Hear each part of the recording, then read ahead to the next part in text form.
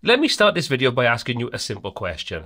If I said to you, I want you to create a custom post type, meta fields, taxonomies, and use those inside WordPress, what tool would you use? I'll give you a couple of seconds. Let me know in the comment section down below what your main tool is. But chances are it's either going to be Advanced Custom Fields, Metabox, Jet Engine, or Toolset. And all of those are great options, but there are more than just those out there. Today we're going to be checking out one of the newer ones on the block, which is ACPT. Now, I've taken a brief look at this in the past, but today we're going to delve into a little bit more detail. We're going to see how we can get things set up using Bricks Builder, but you can use pretty much any other builder, and also Gutenberg. More information on their website, link in the description. We're going to see how you can get started. Now, this isn't a deep dive into how you use this. This is a really simple starting point to show you how you can use these tools in combination. But if you'd like me to cover this in more detail, let me know in the comment section down below. Now, currently, ACPT offers both a standard annual license and also a lifetime license. Prices start at $29 at the time of recording this video, but obviously check it out for yourself. And if you want to grab lifetime, well, you can do that starting at $99 for one site, right the way up to unlimited for $200. Pretty good, in my opinion. But what we're going to do is we're going to jump over with both of the tools installed, Bricks Builder and ACPT, and I'm going to show you how you get started. So the first thing you want to do, once you're in your dashboard, is go into the settings for Bricks, come over to the Builder section, scroll to the bottom, and set the options for how you work with dynamic data. Enable all of the options, render dynamic data, and so on, and we'll select these as well.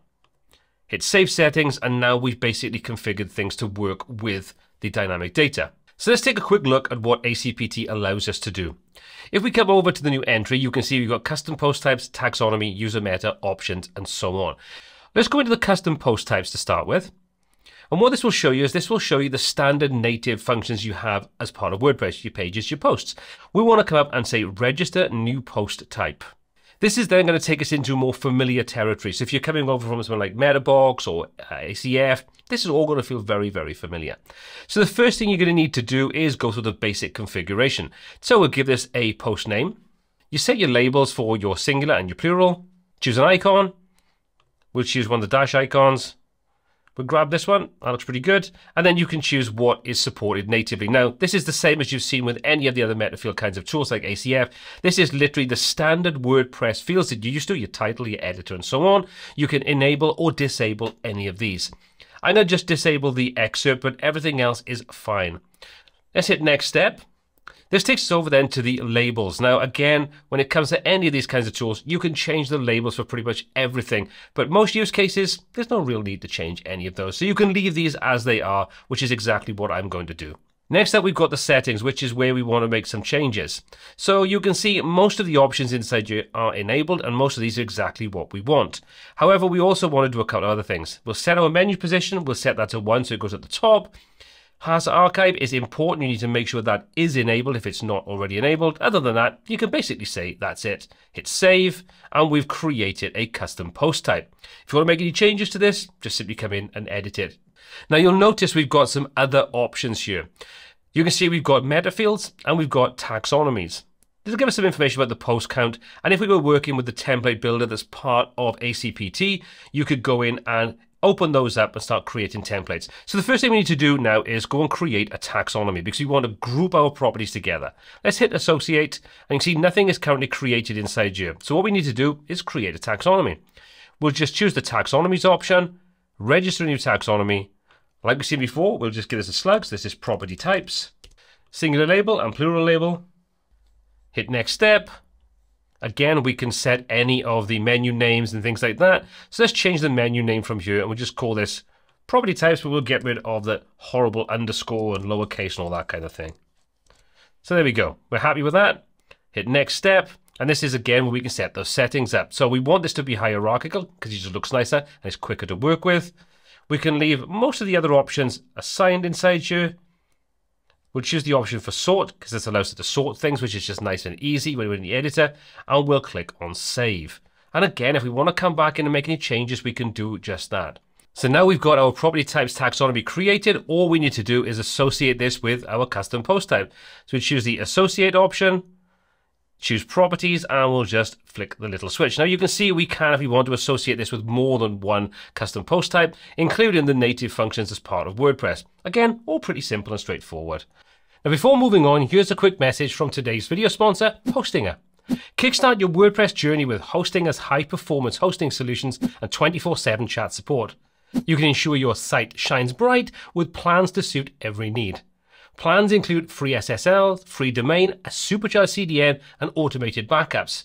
Plus, you can experiment safely with their WordPress staging tools, backup with a click, and let their WordPress AI help you out where needed. All starting at just $249 a month. Now discover more via the link in the description below. With Hostinger, find the perfect plan for you today. Now, the next thing we want to do is go back to our custom post types, and we can create our meta fields. So again, like we've seen before, we'll click on Create. We'll add a meta box, and now we can basically create our meta box information. So we'll edit the title, we'll give it a title, and if we want to put in a name, we can do that as well. So now we go and create our fields that are associated with that field group. And as you can see, things are broken down into a very simple setup. Your basic options, advanced, and conditional logic. So the first thing we want to do is going to be the property price. So we just call that price. We'll choose our field type, and this is where you can see all the different kinds of fields that you have. You've got your standard numbers and things and so on, your text and everything, but you've also got some more advanced options like select multiple. You've got date ranges, phone numbers, addresses, colors, icons, currency, and so on. So for this example, we're going to say unit of measure, and we're going to say currency. You can see we can set a default value and a brief description should we want to. We can hop over to the advanced, and this is where we can set up more of the options inside here. So we'll just call this property price. Headline location, you can just say on the top. This is just basically where that field label is going to go. You set your field width. We'll set this to 50%. If you want to, you can have an icon, you can hide it. You can set your UOM default value. For us, this is going to be GBP because we're working in pounds. And if you want to put text before, HTML is allowed, for example, and after, and minimum and maximum values and step values and so on. Even if you want to put patterns in this, if you're working with things like phone numbers and so on that have a very specific pattern, you can create those patterns inside here. We're going to leave all those as they are. We're going to go to the conditional logic, and as you can see, we can add conditions, we can copy settings, but we don't really need to use that, but it's there should you want it.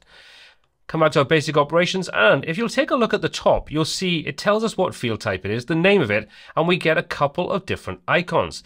The first one is we want to show this in the admin post list. We'll say yes we do, and you want to make this a required field. In this example, we'll say yes we do. So we've now created our first field. We can add another field in, and we can do exactly the same thing again. So we'll just call this location. Text is perfectly fine in this example. Advanced options, field label, property location. Set the field width to 50%, and we'll set this to be on the top as well. Again, we don't need to set anything else inside here. We don't need conditional logic. And we'll say we want to put this into both field required and also in the admin list, post list. Just makes things easier. Let's add one more field in. This one we're just going to call gallery. And again, we'll just choose gallery from the list. So we'll search, there we go, there's our gallery. And now we can again come into advanced options should we want to, set any values we want inside here, any conditional logic, set this to be shown in the admin or required. We don't want to do any of those, we're going to leave it as it is, and we'll say save.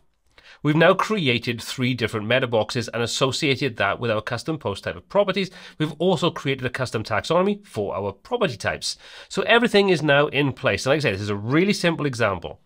You also notice we can switch to different views here. So if you don't want to have one really long list, you can just change this over to tabular view, and that will give you all these little tables. You can just click on whichever one you want to switch over between the various different options. Now you'll notice when I click on location, because this is a taxonomy, we've got additional fields. So we want to make this filterable. We'll say yes we do. And you want to make this quick editable. We'll say again yes we do. Just means that the whole way of working is a little bit more streamlined.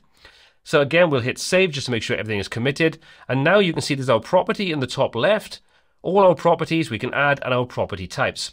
Let's deal with the taxonomy of property types first. Let's add a couple of property types inside here. So now we have 3 different property types. We can go to our list of properties. And you can see there's our property type, which is our taxonomy, our price, and our location. And our location is filterable. So let's add a property in. And you can see this looks as you would expect it to, coming from anywhere we can create meta fields. A little bit of styling differences, but it all works in fundamentally the same way. So I'm not going to bore you now by going through and showing you how to add content, because I'm pretty sure you're more than comfortable doing that. So I'm going to add a couple of properties in and then show you how you can start adding this dynamic data into bricks. So now we've got 3 different properties all created. So everything is in place now to start building the templates. So what we're going to do is we're going to come into bricks, come into our templates, and you can see I've already created a single property and a property archive. These are basically just template placeholders. So what we're going to do is we're going to edit this with bricks. So all I need to do now is set this up to be used as the template and tell it what content to use. This is why we set those switches in the settings of bricks right back at the beginning. So what we're going to do is we're going to come over to our settings. We're going to come into our template settings and the conditions. We're going to open up the conditions option, drop this down, and we're going to say this is going to be an archive. Then we're going to choose the archive type, which is going to be post type. And finally, we're going to set this to properties. So this is going to be only used on the properties archive. Then if we want to, we can populate our content and we can choose one from here. So what we're going to do is we're going to say we want archive posts. I'm going to choose properties from the list, hit apply and preview. Now nothing is going to show up because currently we don't have any loop to show anything in here. Now we're going to keep this really, really simple. There's lots of ways in which you could approach this, but what we're going to do is we're just going to use the built-in function as part of bricks itself. So we're going to come over to our elements and we're going to add in a new section. What we're going to do now is going to come back over to the elements and we're going to search for posts. And we're going to use the post option. So we're going to click to add this to our container and you can see this now pulls in the relevant images and the relevant content for our new properties. So that's pretty cool. Let's make a bit of space for this. Let's come into our styling and we'll come into our layout, add in some spacing just to give us a little bit of breathing space. And while we're at it, let's just put a bit of background color in there so we can see some separation. Okay, so we've created our basic starting point, but obviously this is only showing the featured image and a little excerpt and the title of the actual property itself. We want more than that. So let's select our post widget, come back over to our options on the left-hand side, come into fields, and in here you can see this is the list of fields we currently have.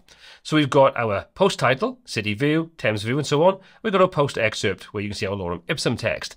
So what we're going to do is we're going to add a new field inside here. We're going to get rid of what it says inside the dynamic data area and we're going to click on the little lightning bolt to select our own custom data. Scroll right the way to the bottom and you'll see there's ACPT and there's the 3 custom fields that we created. So the first thing we want to do is grab the price. So we'll choose the price from the list and you can see that drops the price inside there for us. Now obviously we can customize this, so we can drop in a pound sign at the beginning if we want to, and you can format it, you can do all kinds of cool things here. Let's set this to be a div so we can style it in any way that we want and keep it separate from being a heading. And if you want to adjust the typography, you can do all of that inside here. So let's say we'll set this to be something like 1.8 rem, in other words, 18 pixels. And we'll say that we want this to be a little bit heavier, just so it stands out, say something like 600. There we go. So we started to style things. Now we can do exactly the same thing if we want to and add even more fields inside here. But for this example, let's say that's all we want to do. If you want to add more, just add more in. It's process exactly the same. So we'll save this and we've now created our first template and pulled in some basic dynamic data using ACPT. Next up, we want to create the single archive template to be able to put in all of the data, price, location, gallery, and so on. Coming back to our templates, again, we're going to open up the single property template that I've created. No conditions or anything set on it, so I'll show you how to do that as well. So like we saw last time, come into the settings. Inside there, come to our template settings, into conditions, and set our condition for where this is going to be used. So this is going to be a post type. We'll select that from the list, choose the drop down, choose properties, and that's the basics of this setup. Next up, populate content. So we're going to do the same thing again. We're going to come down. This time we're going to choose single post page. Choose the option to drop down. And all we need to do is search for one of our properties. So let's just search for something like Edinburgh, which we know is one of our properties. And we'll choose that from the list. Hit apply and preview. Now, as always, we're not going to get anything inside here because we've got no dynamic data pulled in yet. So all we need to do is start pulling the dynamic data in. It's all very simple. Let's add a section in. Inside our container, you can see we come back over and we've got all these single sort of widgets over the left-hand side, these elements, post title, those kinds of things. These are all the various different components that make up a standard single post template. But let's start off first of all with the image. So we're going to grab the image, drop that element inside there, select it, just come over to the left-hand side, choose our dynamic data by clicking on the little lightning bolt, and we're going to scroll through until we find the option for our featured image. Give it a second, and there's our featured image being pulled in. Next up, let's hop back to the element section. We're going to click to add our post title in. You can see that pulls that information in. And again, we can style all these the way we want. Global styling, you can set all these things up inside here. I'm doing this just for speed, just to demonstrate how easy it is to get everything up and running. Next up, we want to pull in the actual content itself. So we're going to just say we want to put in post content. You can see that drops it in. It's in the wrong place, so we'll just reposition that where we need it. Again, we're going to come back over, choose our elements.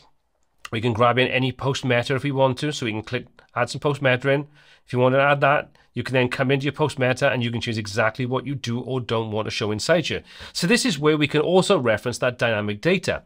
Let's get rid of what we have here first of all. Let's delete these ones and delete the first one as well. Let's add our own custom one in.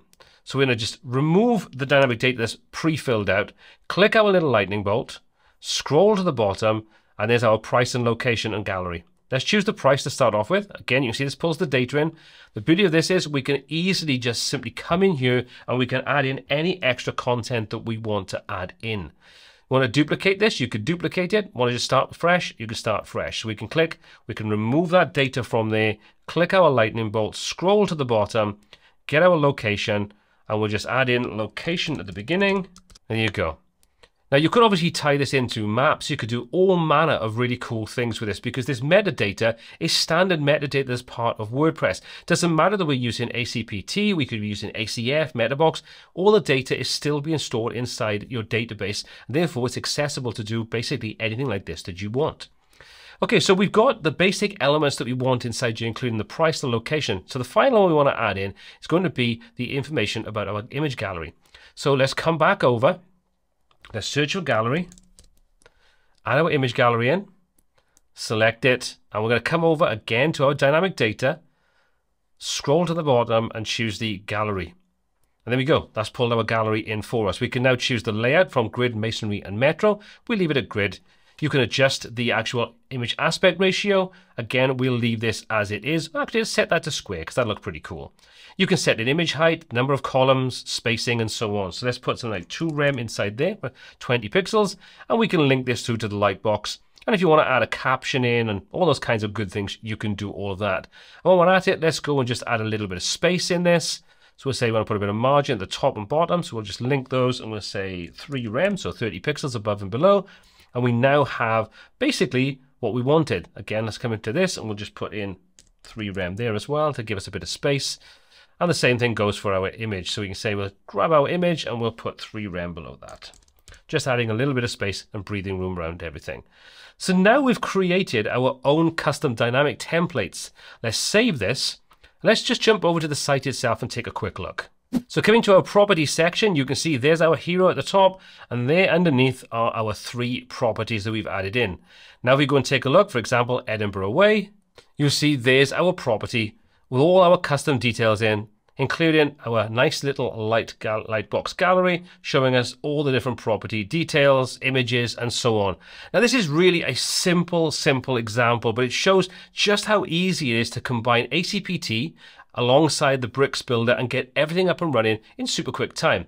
This is a great way of being able to create those more custom designed websites. And if you're looking for a tool to do it and you want to check out ACPT, there's a link in the description down below. So let me know what your thoughts are on this. Do you use ACPT? Is this something that will make you take a look at it for yourself? I'd love to know and get your feedback on it. As always, all applicable links are in the description. My name is Paul C. This is WPTuts. Until next time, take care.